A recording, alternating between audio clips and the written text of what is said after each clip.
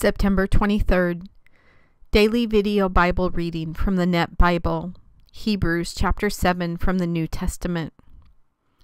Now this Melchizedek, king of Salem, priest of the Most High God, met Abraham as he was returning from defeating the kings and blessed him. To him also Abraham apportioned a tithe of everything.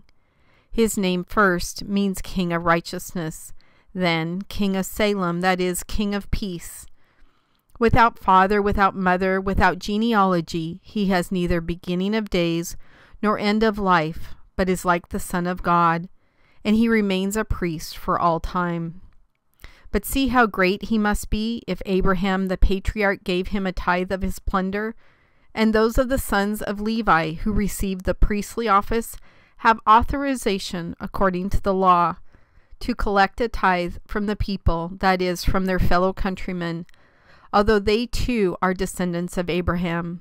But Melchizedek, who does not share their ancestry, collected a tithe from Abraham and blessed the one who possessed the promise.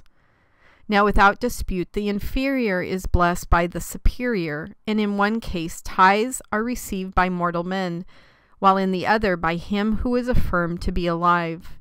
And it could be said that Levi himself, who receives tithes, paid a tithe through Abraham, for he was still in his ancestor Abraham's loins when Melchizedek met him. So if perfection had in fact been possible through the Levitical priesthood, for on that basis the people received the law, what further need would there have been for another priest to arise, said to be in the order of Melchizedek and not in Aaron's order? For when the priesthood changes, a change in the law must come as well. Yet the one these things are spoken about belongs to a different tribe, and no one from that tribe has ever officiated at the altar. For it is clear that our Lord is descended from Judah, yet Moses said nothing about priest in connection with that tribe.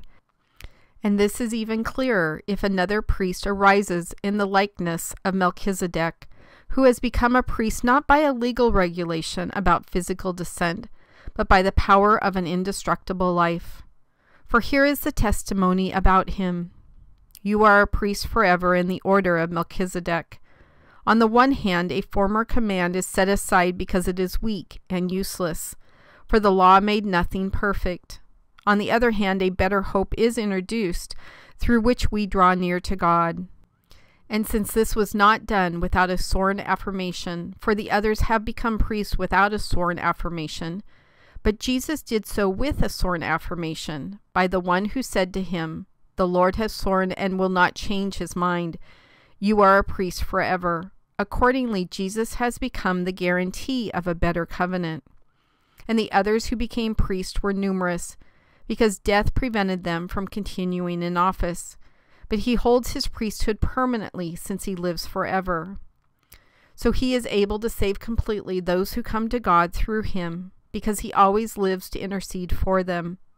For it is indeed fitting for us to have such a high priest, holy, innocent, undefiled, separate from sinners, and exalted above the heavens. He has no need to do every day what those priests do, to offer sacrifices first for their own sins and then for the sins of the people, since he did this in offering himself once for all.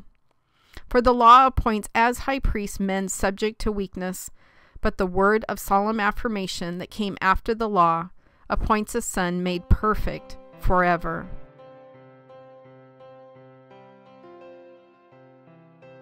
God, we have so many examples of how we should live our life in the Bible.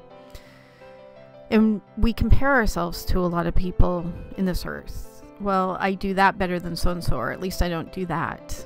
But just as this chapter is talking about, our goal is to always be looking towards your son, Jesus, who lived a sinless life and did amazing, incredible things here on earth. We know that we'll never get to that point, but that's the person who we should be comparing our lives to.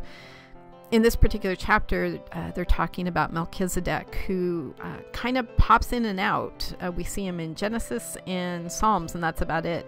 And so just a complete little tiny blip on the radar. Doesn't even mention kind of timelines of when he was born, when he died, who his parents were, anything. Just this little blip about him. But that he was so honorable that he was compared to Jesus himself in this particular chapter. And even if somebody out there, now we know Melchizedek wasn't perfect, but he tried to do all the right things for all the right reasons. And his example wasn't his fellow man, but his example was what he was called to do. And at that time, it was the Mosaic law, to living up to the Mosaic law. And even that was flawed because humans were involved, and, we messed that up as well.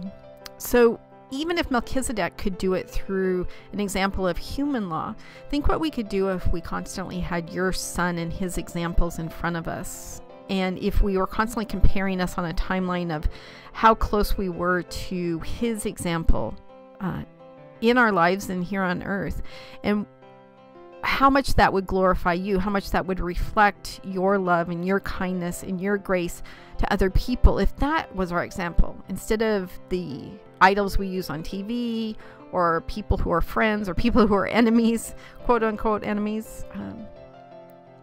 We so get caught up in this comparing ourselves to other people for good or for bad. And this chapter is really clear that is not who the ultimate authority is on good and bad. And it's definitely not who we should be looking up to. That if we ourselves are just this tiny, tiny, tiny blip on the radar, just like Melchizedek, that what an incredible honor it would be to have somebody say they were honorable, they were truthful, they were kind to other people. Yes, they messed up. Yes, they were human.